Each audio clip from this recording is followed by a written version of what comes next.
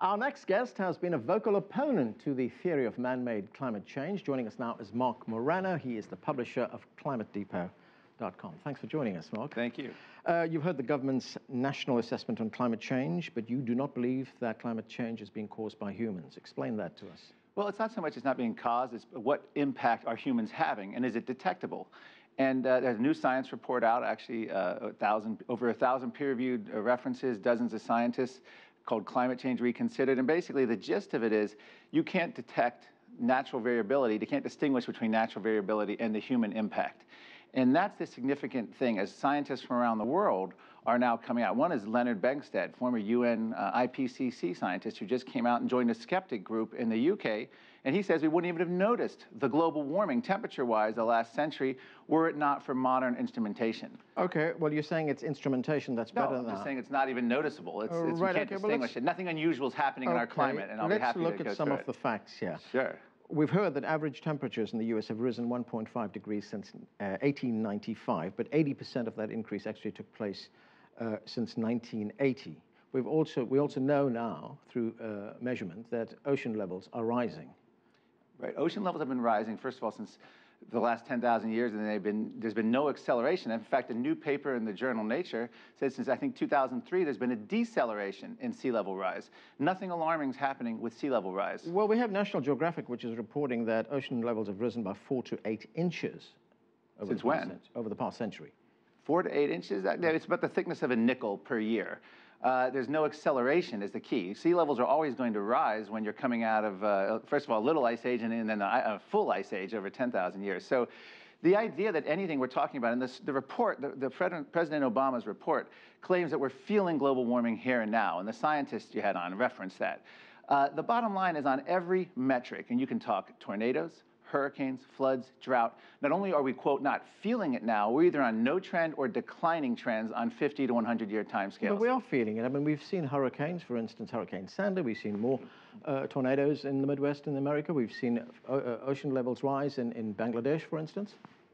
First of all, you used the word facts earlier. I hope you're not using that now. Every bad weather event is now proof of global warming. There's no way to falsify the theory if that's the case. Sandy was not unusual. Okay, we've seen and it was actually going through the longest period without a Category 3 or larger hurricane hitting the United States. It's been since 2005. That's the longest period in at least a century. Big tornadoes, F3 and larger, since the 1950s and 70s have been on a decline. There might be more tornadoes counted because we have better monitoring, but actual damaging tornadoes, huge decline. The most damaging decade for hurricanes was the 1940s.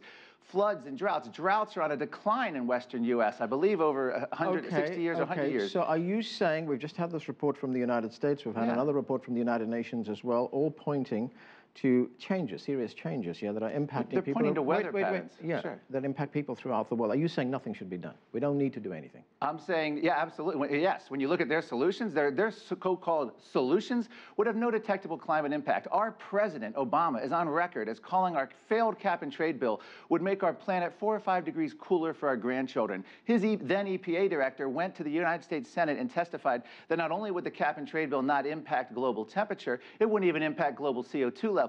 What they're proposing is pure symbolism. It's, in fact, medieval witchcraft in a way, because they're saying we can alter the weather through acts of Congress, the EPA, United Nations treaties. But if you were saying nothing should be done, are we just going to continue and pour out all these effluents into the air, pollute the air, continue to do that? CO2 is not an effluent. No, we're doing everything.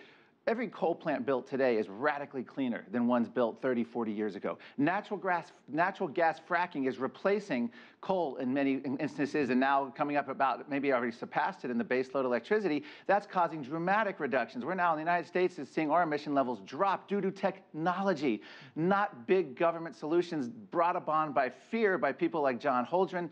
Look, in 1846 in Australia, Aborigines blamed the bad climate on the introduction of the white man in Australia.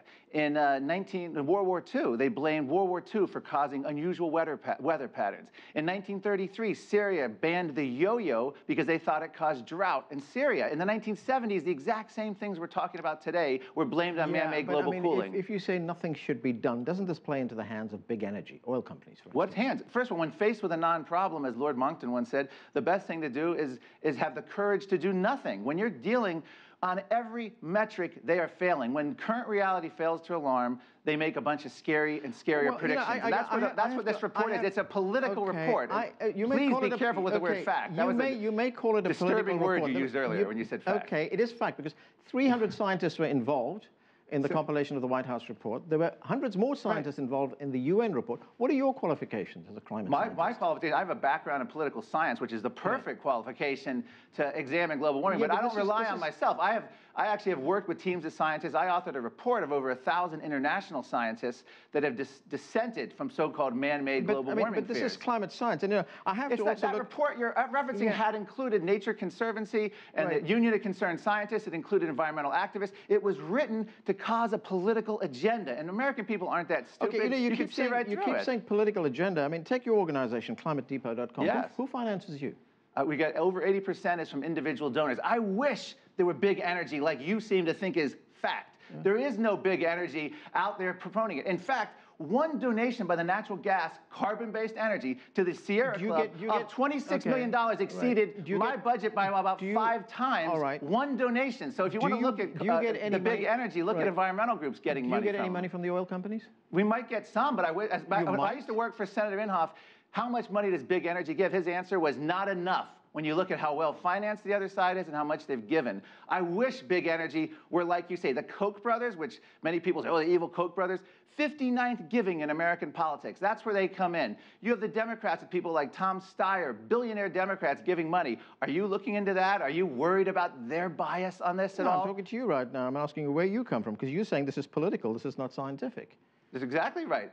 If you look at the scientists from around the world, most of them are emeritus professors who have recently come out, and some of them aren't. Judith Curry was one who Georgia Institute of Technology. She's now testifying on the Republicans on behalf of global warming in House hearings. She used to be a firm believer, if you will. She said, I'm now a, quote, heretic on global warming. James Lovelock, one of the biggest green gurus, reversed himself. He said it's become a religion, that global warming is about politics. The big money is in the government solutions, government grants, government funding of alternative energy and mandates, and shutting down a war on coal, shutting down, trying to go now after fracking.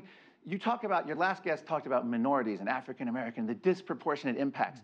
The biggest impact minorities, seniors, people on fixed income face are so-called solutions which drive up the cost of our energy and make them freeze in the winter, sweat in the summer. In the UK, people have died this past winter because of commitment to green energy based on the political global warming reports that they've had similar ones like that. So this report, President Obama's done us a favor in a way, because no one's going to take this seriously. In a way, Al Gore has made global warming partisan. President Obama's furthered that I'm not sure whether no one's going to take this seriously. Well, the usual suspects will. Obviously, there are various viewpoints in this. Marc Morano, thank you very much for joining us. Thank you very much. Enjoyed it. Smog is a problem all across China, and the World Health Organization says it carries tremendous health issues. Next, 2 authors weigh in on the issue and what needs to be done to improve the air quality in China. You're watching The Heat. Stay with us.